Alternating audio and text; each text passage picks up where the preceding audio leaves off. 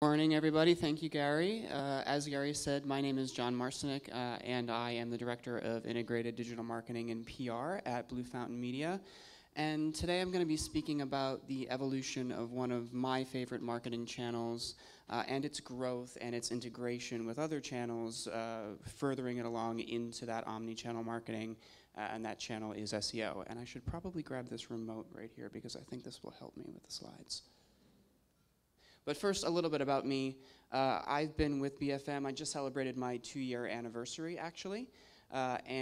Despite my boyish glow, I've been in the industry for about 14 years. I know. And I grew up alongside SEO as a channel, which we've seen so many changes and such a transition in that channel that I'm really excited to share some of my war stories with everyone here today. But first, before we go any further, for anyone who isn't familiar with and anyone who might need a refresher, let's just define SEO. So SEO stands for Search Engine Optimization. Stolen directly from Wikipedia right here, it's the process of affecting the visibility of a website or a web page in search engines' unpaid results, often referred to as natural, organic, or earned results. So keep that in the back of your heads, and we'll reference that a little bit later. And this is what it looks like on search engine results page. It tends to be the 2/3 to 3/4 of the middle of the page, everything below or to the left of paid advertising, depending on whatever mood Google is in that given day. So to understand where we're going and where we've been, I think it's important to understand where we started. And when we started, we really had a single focus or a one-track mind, an affliction in a lot of ways, and that affliction was our keyword obsession. We tracked and researched hundreds and hundreds of thousands of keywords, spent countless hours doing so, and spent even longer applying those keywords to web pages, not just on the page itself, wherever we could find space and wherever we couldn't find space, but in technical elements like metadata, so title tags, meta descriptions, and a field that no longer exists or does exist but we shouldn't be using called meta keywords. That was really what we did. We loved it, we were obsessed with it, and it was a party and anyone with a brain was invited. We did this for as long as we possibly could, and I don't want to downplay the importance of keywords today. They're still important, but not like they were back in the day. We did this until it no longer worked, and it no longer worked because everybody was doing it. So as competition grew, search engines, mainly Google, sent a signal to us telling us that there was a new game in town, right? Or that's the way that we thought about it. There was a new way to recognize the importance of your search engine pages, of your pages in the results. And it had a lot to do with a reciprocal agreement between you and other websites. Those sites boosted you up in the search engine rankings because they were authorities. They were lending their influence to you. And that influence came in the form of links. So we traded our keyword obsession for a link building obsession. And wherever we could find or get a link, we would. We would reach out to webmasters and ask them for a link on their website in exchange for a link on ours. We would reach out to bloggers, asking them, begging with them and pleading with them to write about us on their websites. And occasionally they would, and sometimes we'd throw them a 20 under the table. We would submit to directories that were completely irrelevant for our brands. It didn't matter. We were getting a link and we loved them. Or we would go so far as to create blogs off-site on Blogger or Blogspot or any of those networks, just so we could write about ourselves and give ourselves a link back. That's how obsessed we were with links. And it worked until it didn't, like pretty much everything in digital marketing. And at around 2011, we started to see some really big brands being penalized for their link building schemes. And I won't name any names. But at that point, we realized that we needed to make a change and we needed to grow up. So with that, we grew up and traded the trickery for some true marketing prowess and decided that we needed to build something. And what we built was true brand equity for our clients and for our brands. And it was tough. It was a lot of hard work. And it all starts with content. I know that's really kind of been the theme in a lot of the presentations here today, the content is king mantra that I think drives everybody a little bit insane. But it's true. I mean, it all starts with content. Instead of researching the keywords that we were researching, we were already working with copywriters and they were already doing a fantastic job of inserting the keywords that we told them to insert. Why not give them the opportunity to research their audience types along with other marketers and understand the content needs of the consumers and their search intent? And that's what we did. We started writing for consumers and not for robots, and then developed richer media like infographics and slide shares and image galleries and downloadable PDFs and things that were actually useful to individuals on the web. And it worked because users were demanding a more meaningful content experience and web experience, and that's how we were able to at least begin giving it to them. Great content lives on across all channels, and in the omni world can be used in email, can be used in social, and can be repositioned and repurposed across all of these channels. And a little stat here that I think I stole from one of Joe's decks previously is that marketers continue to increase their spend in content marketing, and in 2016 they plan to spend 75% more than they did in 2015. So content is still working for us. We dropped the word link building. It became a dirty word. I hate hearing it. And we understood how to build those relationships originally. So what we did was we hired people with real public relations backgrounds and understandings of how to build those relationships. And that's how we gained our links. So we built those relationships, we nurtured them, we shared information with our contacts, and we pitched our great content out as resources to help build up our brand.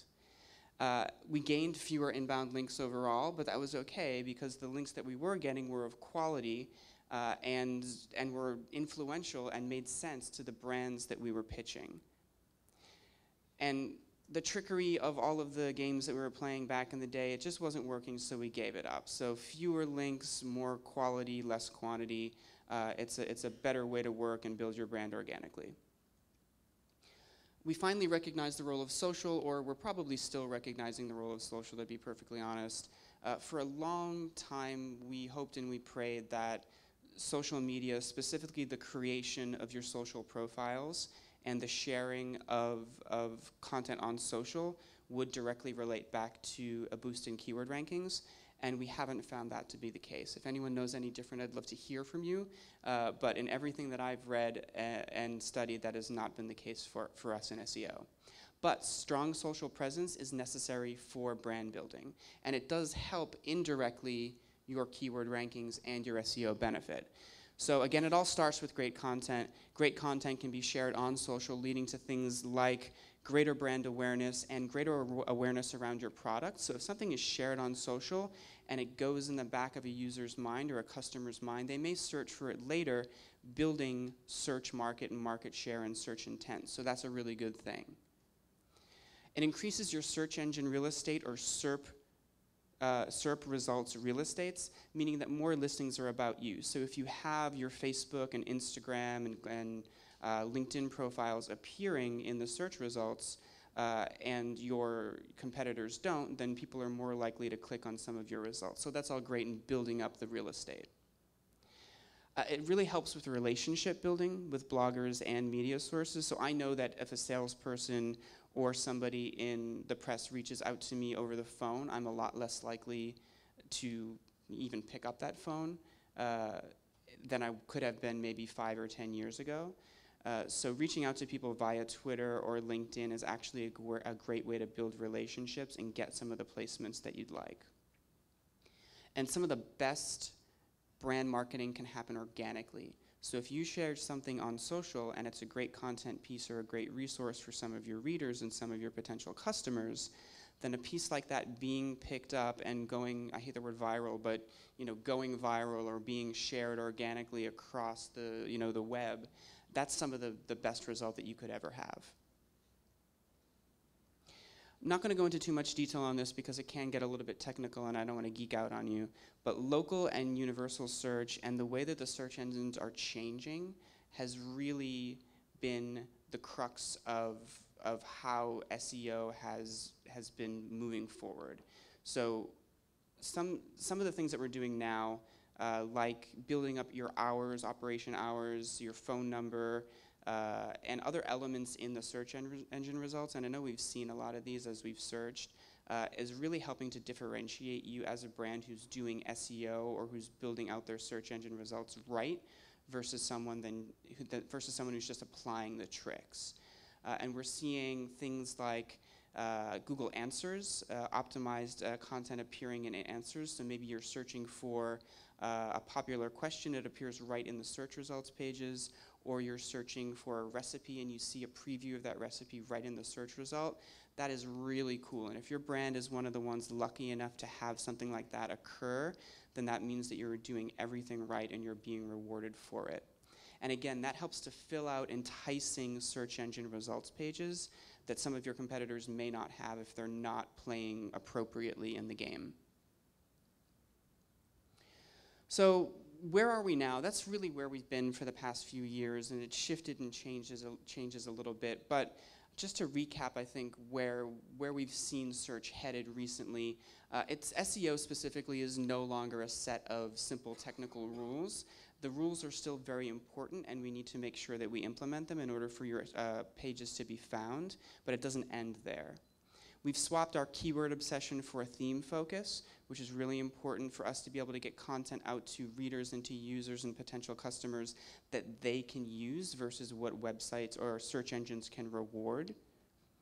Chasing link quantity is a dangerous game. We don't do it anymore. I'd much rather see one link from the Huffington Post than 20 links from, you know, mom blogger with a domain authority of 10, right? That's really a much greater benefit to your brand. Content is necessary for all channels of marketing, and we've seen that. That's been a common theme across all of these presentations today. And really important to note, off-site recognition, generally in the form of links and brand mentions, accounts for more than half of your SEO benefit today. So if you're only doing on-site optimization and you're not paying attention to how other people see you and the signals that they can send, then you're really not truly doing SEO. So have there been any changes to your audience and where they are and how they search? And the answer is yes, because the search engines change and your audience tends to learn and grow up along with the web. So they are still searching, they're just finding some other things. And I know that everyone who's ever used Google, and I'm sure that's every single person in this room, can relate to this. So Yelp, Google Places, and hundreds of more local citations like city pages and Yellow Book, and even Google Snack Pack, which are the 3 listings that appear in location results, tend to appear for a location-based query. Generally, it's not a link to your homepage, right?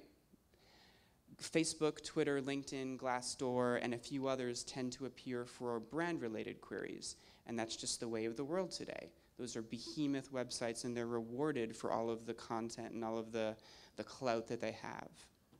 News sites, blog sites, review sites, and other media type sites tend to appear for any events and promotions or product reviews that you may have, and any brand mentions as well. If you're doing an interview with one of your stakeholders, it's likely to appear on a news site, and that site ends up appearing near the top of the search results versus your website. Just how it works. YouTube, which happens to be the 2nd largest search engine on the internet today, more queries are performed on YouTube than they are on Bing and Yahoo in any given day combined. That is where 90% of your video is going to appear, and that's going to be brought to the top of the search results for video-related queries. And the big guys like Wikipedia always appear at the top for any sort of informational search term or very broad search term that you might put in. And Google Answers, like I mentioned, starting to bring some of that information directly into the search results is what we're seeing. And this is all happening because Google is a website, and they want to provide as many options as possible for their users. And, you know, think about it. If 10 out of 10 links on a search engine results pages are about your brand and direct back to your website, that's not a great user experience for the users that Google aims to attract. So they want to provide as many options as possible, and that's what they're doing. So the solution to the new landscape of search, it's pretty simple.